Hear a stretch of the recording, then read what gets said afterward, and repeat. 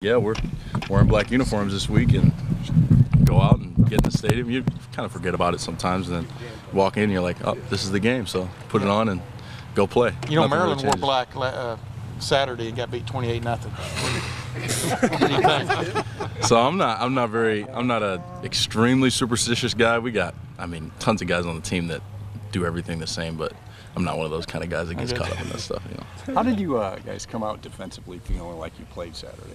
Because there were moments where you're really stuffing them, but then, they hit the big play and it comes down to the end. What was the takeaway, I guess, you guys had coming out of Saturday?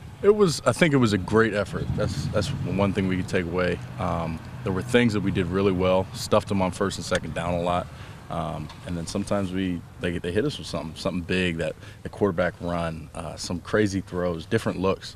And every team's going to continue to do that to us. They're going to continue to come out and when you're playing against Ohio State, when you're playing against the defending champions and all that stuff that people get caught up in, we're going to get their best shot. We're going to get their best shot from the coaches. We're going to get the best shot from the players. So we're continuing to get looks that they've never shown on film. That we're continuing to get looks that they've never had a tendency to do. So it's almost like a lot of teams are saving up, and it's unique, but it's a lot of fun because we're going to get their best shot, but we're going to give them our best shot back too. How bothersome is it right after, Zeke has the big touchdown run, you go up 2 touchdowns, and then as a defense, does it anger you when you give up a play like that that got them right back into the game? Zeke scored and they went up. You guys were up 2 touchdowns, and then it was the first play that their quarterback had to. Yeah, when we came out at that point, we were kind of trying to finish it. That was kind of our mentality: give them another stop, give the ball back to Zeke in the offense. But then that play happened. Yeah, it's disappointing. But it's always, Coach Vick always talks about next play. That's the most important play, and we bounced back and kept fighting through it.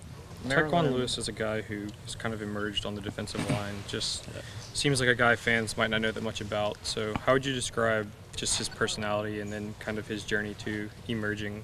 It's underrated, and what his work ethic is unbelievable. The way he practiced, the way he goes about his business, in the film room and on the practice field is unbelievable. And obviously, I don't know how underrated he's going to be after this game. He was our player of the game. He had maybe 2 or 3 tackles for loss in the backfield. He was all over the place.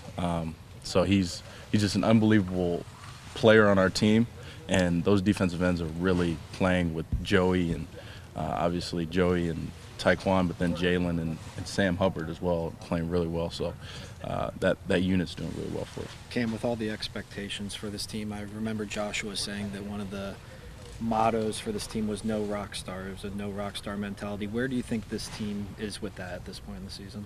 Yeah, I think that's one of the most important parts when you're trying to just take it week by week and game by game, that you try to take out the noise. It's all about 9 units strong, and we're not worried about how many carries, how many tackles, how many touchdowns, all that stuff. We're just trying to win every game. And Coach Meyer talks about all the time that when it comes down to it, the best team in the stadium, we just want to be the best team in the stadium each week. And that's what really is most important. Urban mentioned that last year's team did a good job with that, but the year before, 2013, he saw some signs of some troubles in that regard. Where would you place this team maybe in comparison to those two? I think it's great. I think we talk about the foundation of our team. We talk about lacking cracks and lacking selfish behavior and intentions. I think it's A1A. That's really something that we look out for, older guys look out for. We kind of keep each other in track with it, so it's really, really big. Cam, you're very much a student of the game. How well is Von Bell playing at the safety spot right now? Just can you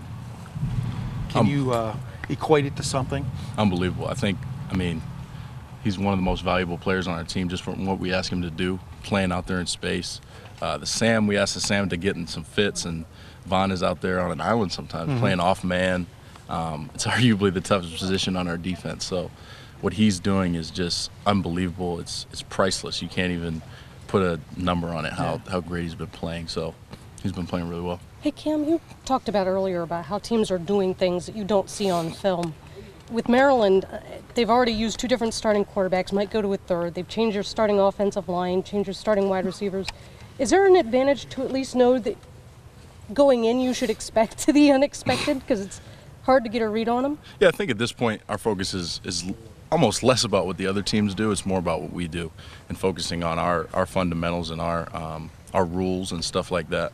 That you don't know what's going to come out of that gate. You don't know what they're going to do. Just like the offense, teams have been coming out in 4-3 all season, and then they come out in a bare front or an odd front that's totally different from what they've been doing. So it's more about what we do and focusing on our culture and ourselves. When you Couple more questions. when you have that situation where you don't know what to expect from the opposing offense, what do you do in practice? I mean, you can't chase ghosts. Coach Fick says that all the time. You can't chase what you think they're going to do. So we continue to practice what they do because, I mean, we have gotten some different looks, but at the end of the day, we're still definitely going to get some tendencies in what they've done. So we definitely still practice that. So. Cam, Raekwon has talked so much about how much you've meant to his development.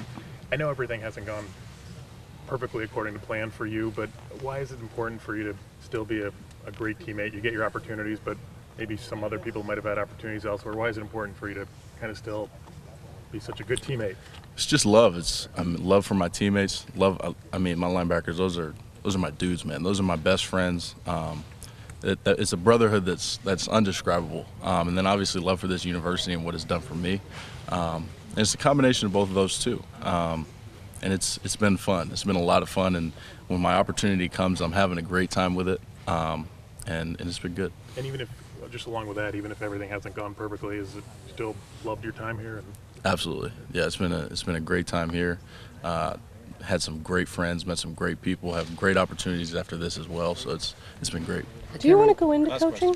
Because, I mean, Raekwon had said that he'll sometimes come over to the sideline and he doesn't even need to talk to Coach Fick. He'll just go to you instead. Yeah, I've thought about it. I think what I'm leaning towards right now is actually scouting. I want to go into NFL scouting when it's all said and done. I want to stay in football, especially now that I'm young and I'm just possibly getting out of football. That would definitely be my next move, probably.